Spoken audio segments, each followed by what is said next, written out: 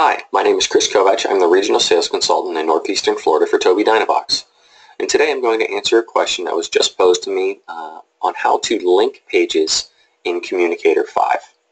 So what you're going to see on your screen right now is a page set that I created for a young man who was working on 4 options on a page.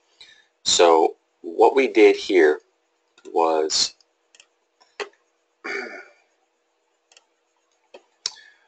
initially we created a new page set. We changed it to be a 4 button 2x2 grid, and it took us into what looks like Microsoft Word.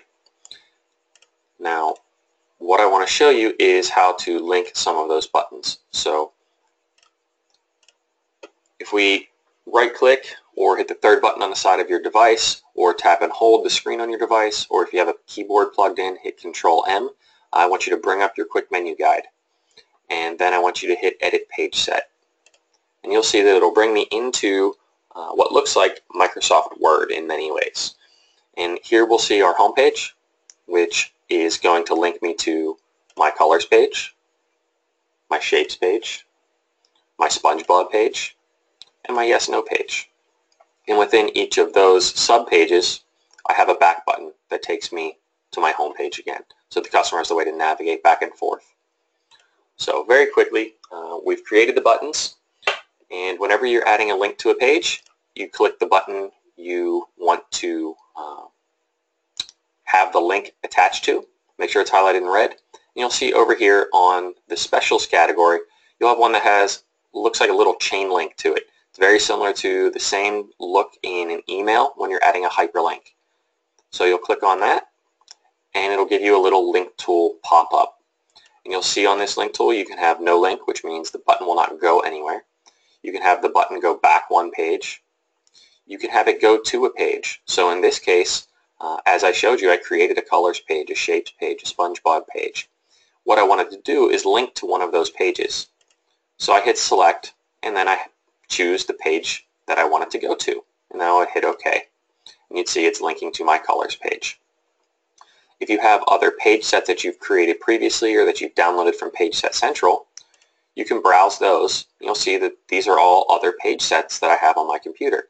So maybe I wanted this to link to emotions, but that was created as a separate document. You can link right to that document by selecting and hitting Open. Or you can choose Other, which I'll show that I used on my back arrow. So you can have it go to the previous page set, to your home page, and do any of these other tasks that are already preloaded for you.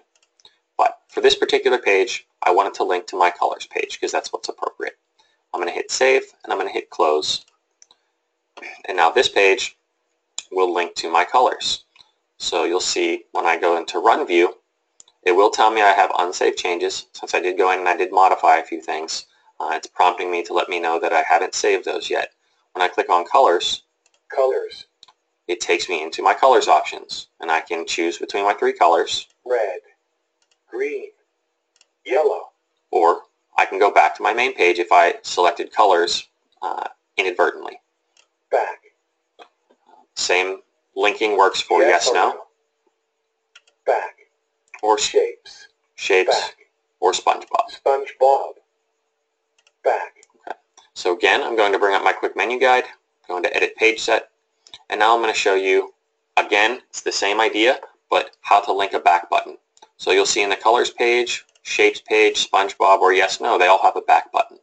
So I'm going to select that back button, and I'm again going to go over and I'm going to select my special tool, my linking tool, and I have it going back to my home page.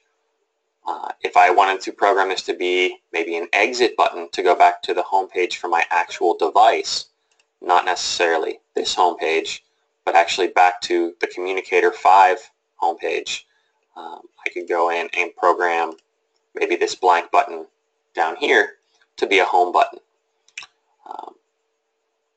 So I'm going to select my link tool.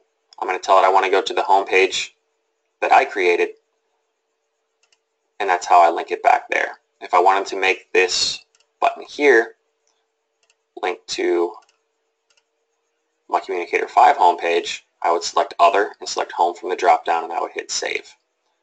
Now, I'll show you that just because, make sure I unhide the button, just so you can see it. But that was in yes, no. Yes or no. And right now this blank button, I didn't add any words or any pictures to it, but I just changed the linking. And it's going to ask me, I didn't make saves to this page yet, or I didn't save the changes. So I'll say yes, and you'll see it takes me right back to my Communicator 5 homepage, where I can navigate to anything else I want. So I hope that helps answer some questions about how to link a page. If you need any other assistance, please feel free to contact us, 1-800-344-1778. Thanks. Have a great day.